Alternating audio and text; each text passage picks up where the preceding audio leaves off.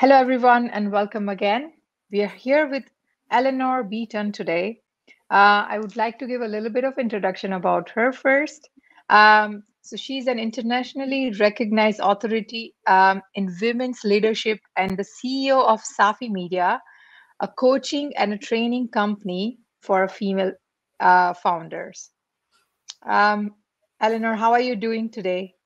Great. Thank you. I'm delighted to be here and add value to your audience. Cool. So she's going to talk to us about how to build a irrepressible confidence required for the world-class contribution in any industry, right? So please go ahead. Stage is yours. Thank you. Thank you so much, Urvashi. Hello and welcome everyone to this session. We're going to be talking about how to build irrepressible confidence that's of course required for world-class contribution in any industry. Now, I'm going to be really focusing my talk on those of you who are actively seeking to enhance your career in tech, female founders, business owners, and the impact that really cultivating irrepressible confidence can have for you and on your career and ultimately on the sales trajectory of your company. So let's dive in.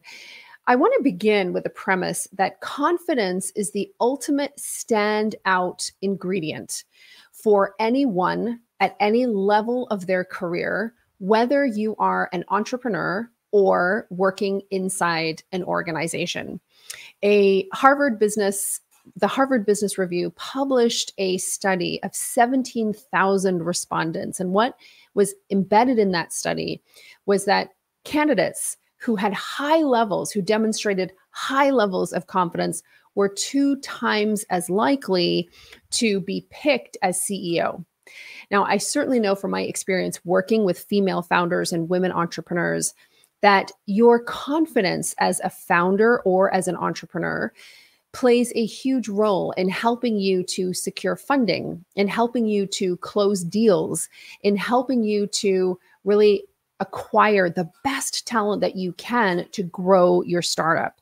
So the concept here and the premise upon which this whole talk is based is that confidence is the ultimate standout ingredient. And there's a lot of data that really backs that up. But you probably know that inherently yourself as a person. You know that when you are confident in your abilities, when you feel level with the task ahead of you, when you feel that you have incredible value to bring to the table and you are able to show that to people, not just sort of keep that knowledge to yourself, but actually demonstrate it to the marketplace, to an audience, to recruiters or hiring committees, to customers and potential clients, that you feel better and you probably have experienced greater levels of success with that type of confidence. So the question becomes, how do you build it? So give me 15 minutes. We started a little late here. So give me 15 minutes of your undivided attention. And I promise I'll share 3 surprising counterintuitive secrets to building irrepressible confidence. I promise I'm not going to tell you to believe in yourself. I know you've heard that before. I'm really going to, I dug deep here to think about how I could introduce this idea of irrepressible confidence in a very new way and really provide you with some insight that you probably haven't thought about or heard before. And I'll definitely let you know at the end of the presentation where you can go to get more tactical information on what I'm sharing and how you can keep in touch with me, because I'd love to hear from you. So a couple of things. I was introduced originally, but wanted to give you a couple of my real deal credentials. So I'm the founder of a company called SafiMedia. SafiMedia is on a mission together with my colleagues. We are on a mission to double the number of female founders who scale past $1 million in annual revenue by 2030. And we're doing that through storytelling, entrepreneurship education, and business coaching. That's what our company is all about. I'm the host of the #1 ranked Made in Canada podcast for women entrepreneurs called Power, Presence, Position. I'm the former chair of the Visiting Women's Executive Exchange Program at the Yale School of Management. And I've been a finalist for a National Business Book Award. And of course, that's the most prominent business book award in this country. So that's just a little bit about my sort of real deal credentials. So let's talk about 3 strategies to surprising strategies really to help you build irrepressible confidence, to close the deal, to scale your company, to close sales with potential customers, to land the job of your dreams. So first up is the idea of context. So context really means, do you understand the environment that you are stepping into?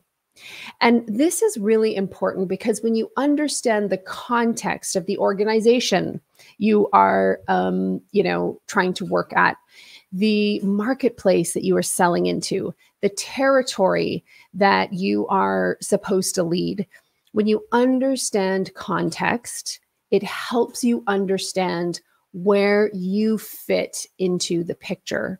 And humans are hardwired for connection and belonging. So understanding context helps you understand where and how you fit and where and how you belong. So context is everything, okay? When you understand context, you therefore understand how you belong in this picture, in this organization, where in this marketplace. And when you know where you belong, you feel safe, you feel anchored, you feel confident, right? In order for, a lot of people say that growth requires discomfort, and that's true. But it also, at the same time, requires that we are anchored in a place of safety. And when you know where you belong, that helps you. So let's talk a little bit about today's context, because the truth is, if I were sharing this with you 3 years ago, as somebody who is looking to advance, whether you're looking to advance your career or grow your business, the context would have been different. The context today in Canada, at the tail end, we hope, of a global pandemic, is so different than it was 2 years ago or 3 years ago. So let's talk about that context. Let's look at the job market. So I'm sure you have heard of a trend called the Great Resignation. And the Great Resignation was a term coined to put language to the modern state of the job market, whereby what the pandemic has done has caused so many of us to reevaluate what's important to us, to reevaluate what we want to do with our lives, to reevaluate if we fit in this organization, or is it time for us to make a bold move or to make some life changes. So with that in mind, Monster.com did a survey of job seekers, and what they found was that 95% of the job seekers that they surveyed said that they were seriously considering quitting their jobs or changing careers. My clients who run HR consulting services, I have many clients who run HR type businesses or consulting type businesses in the HR space. They are telling me that their businesses have doubled, and inquiries from clients who are looking for them to, looking for help from these HR consultants to help them manage their workforce issues, to help them build engagement, and most importantly, to retain the top talent. What does this mean? This means it is a job seekers market. If you are a job seeker today, you have the power. You need to understand the context of the Great Resignation and that this is really impacting, companies and workplace culture. And companies are really looking to find and retain the best talent that they can. And I know you've probably heard that before, but this time, in light of the Great Resignation and the impact that that's having on job seekers and on just regular people like you and I reevaluating our lives and what's important to us, it's a job seekers market. It means that you have choice and you don't need to be needy ultimately. And we know that neediness is one of the least attractive qualities when it's like the opposite of confidence, right? So those of you who are actually entrepreneurs and are listening in, Context is everything too. The Great Resignation may or may not impact the trajectory of your business. It could potentially introduce more competition for you in the marketplace. So that's something to think about. But there's another piece of context that I think is critical for any business owner.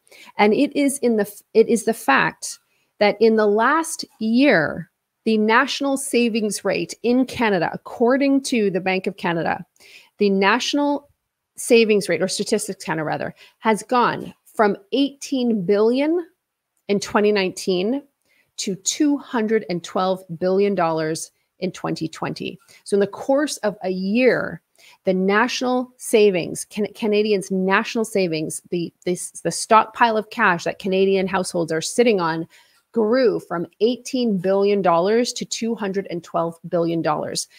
Thanks to savings from not being able to travel or be out and spend money. And also, of course, the stimulus that the government has injected into the economy has a lot to do with that. Canadian households and Canadian businesses are sitting on unprecedented levels of cash. And so this is important context for businesses. That cash, as we hopefully get vaccinated and hopefully start to keep this pandemic under control, as the economies truly start to open up again. And we are seeing that despite some of the challenges with the Delta variant, our economies across this country are beginning to open up again. We have a lot of pent up demand, and that creates impressive context for us as entrepreneurs. Huge stockpiles of money in the economy, according to the research, and that money can certainly be funneled into your business if you confidently make offers and really make your case for why households, businesses, your potential clients should be doing business with you. So that's tip number one, counterintuitive, but understand context. When I was a kid, I used to play squash with my mom, and my mom was an incredible squash player. If you play squash, go ahead and say, I'm a squash player in the comments. I'd love to see. But in squash, from a positional standpoint, you always want to control the tee. You want to know your position in the court. And in squash, one of the best positions is to try to be in the center of the court. It's called the tee. The same is true when it comes to building confidence. You want to understand context and claim your position. So that's tip number one, is to build context. Okay, understand where you fit. And as I said, whether you're a business owner because of the pent-up savings that are in the economy right now, or a job seeker because of the Great Resignation, which has made it a job seeker's market, we are in a seller's market. Okay, I've sold my house this year, totally a seller's market. So just understand that context and allow that to be a source of positional confidence. All right, tip number two, just going to do a quick time check here. Disqualify. Disqualification, especially when you're in a seller's market, what becomes really important for you is to understand that you have the power and authority, even if you're the one looking for a job, or even if you are the company or the salesperson looking to close deals, or you are the founder looking to close a round of financing for your company. Understand that you have the power, the personal power, to be able to set an intention and make a decision about who you are for and who you are not for. This is the art of disqualify selling that really talented salespeople understand. And I think this principle from selling can definitely be applied to job seekers, to founders, to leaders in business, to really help you to build confidence. Most of us were raised to be grateful for opportunities, to be thankful. If somebody offers us something, we should say yes, that kind of thing. So it's kind of a cultural shift to actually step back and actually look the gift horse in the mouth, to borrow a popular expression, right? And it's this idea of disqualify selling means that you take the time to clearly evaluate what it is that you really want, the type of organization, if you're a job seeker, the type of organization you want to align yourself with. If you are an entrepreneur, the type of customer that you want to welcome into your business and do business with, or the type of team that you want to secure financing from. As an example, the type of investor who means a lot to you, that's very aligned with where you want to go. So you get very focused on exactly who your optimum who, and you elegantly, humbly, kindly disqualify everybody else. So getting really clear on who you're for and who you are not for, and doing two things. One, really making sure that when you are, vetting opportunities, whether it's as a job seeker, as a customer, if I think about as an entrepreneur, when you have leads coming into your business, that you are really carefully qualifying and disqualifying. And actually, most of your energy goes to disqualifying people who are not a good fit. So I would say that a really fantastic way to build confidence, a counterintuitive way to build confidence. The second tip is to focus on disqualification, getting clear on what you don't want in order to make lots of room for what you do want. Really critical. And again, think about it. The act of disqualification really allows an individual to, number one, you've got to get clear on who you're for and not for. And number two, you really exert your power to choose who you're going to engage with and who you are not going to engage with.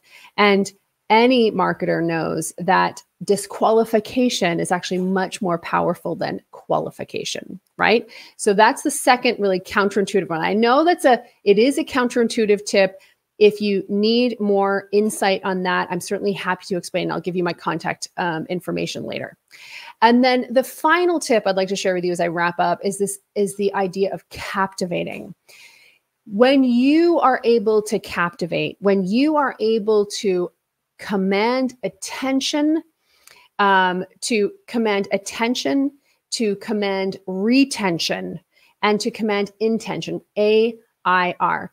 Attention, the ability to get attention for your point, whether you're a job seeker, whether you are an entrepreneur looking for funding or more customers, the ability to get somebody's attention is critical.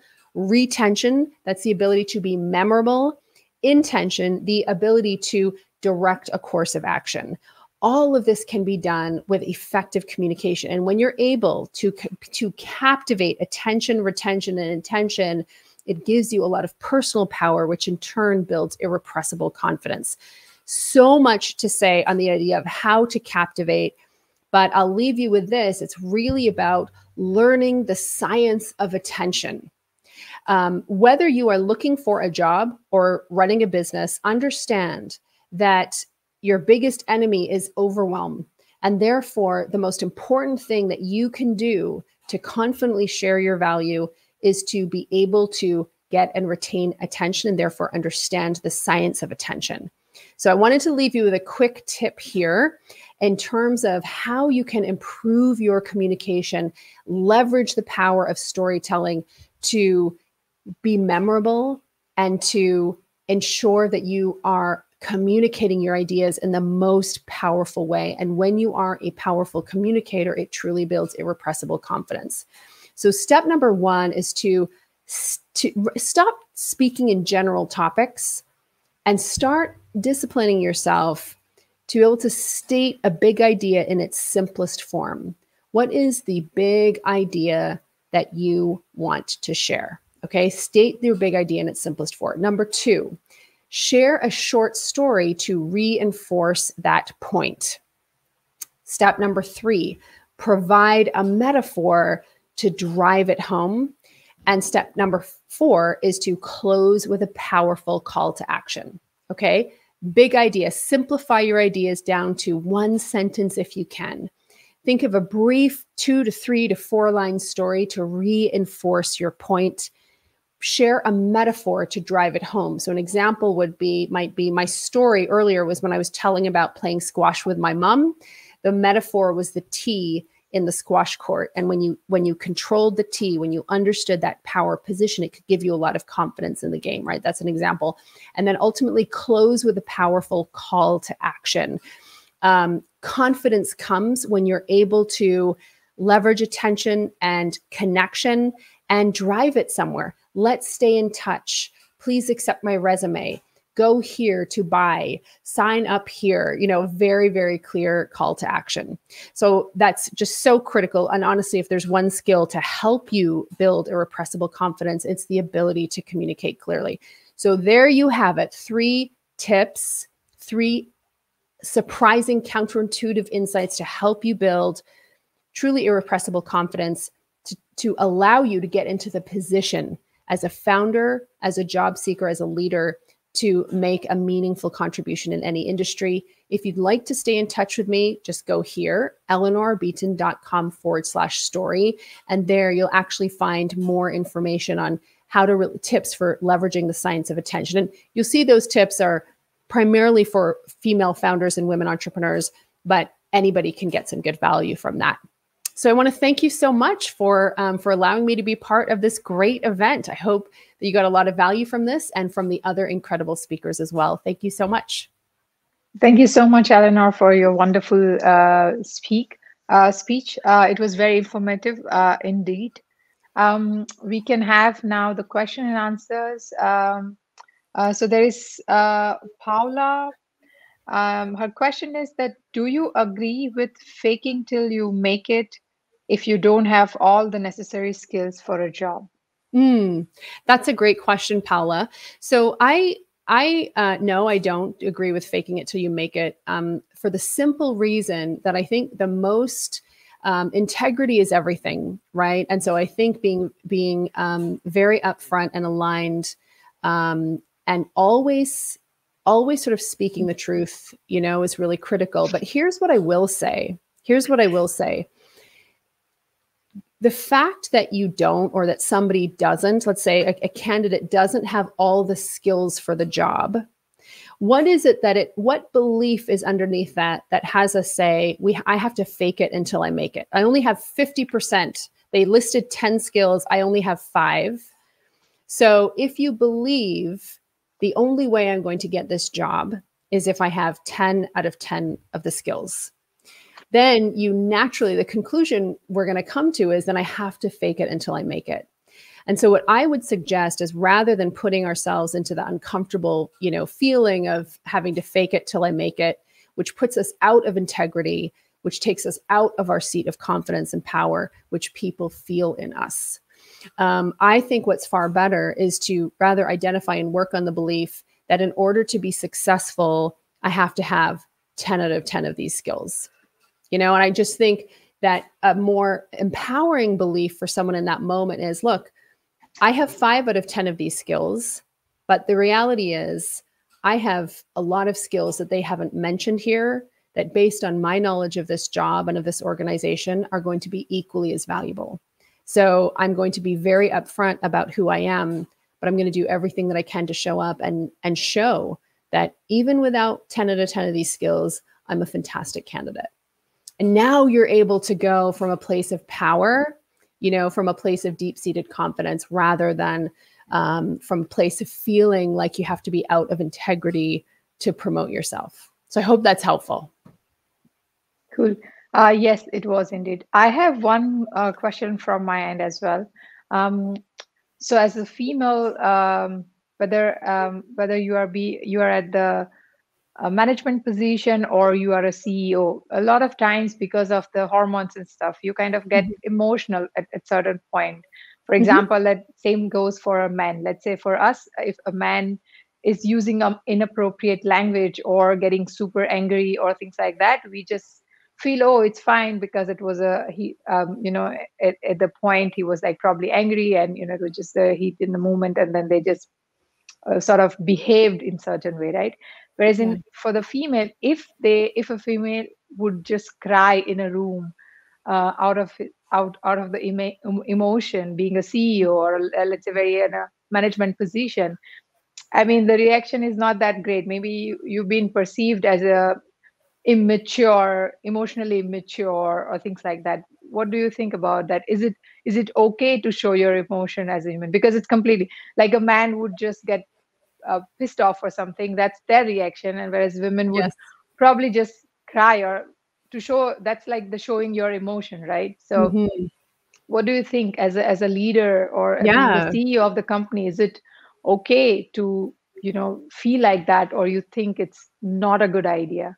Yeah, I love this question. And I think and I know that so many people, men and women, people of all genders, have had the experience of feeling that they need to hide expressing who they are, So of course, I think learning to understand and manage our emotions is an important thing.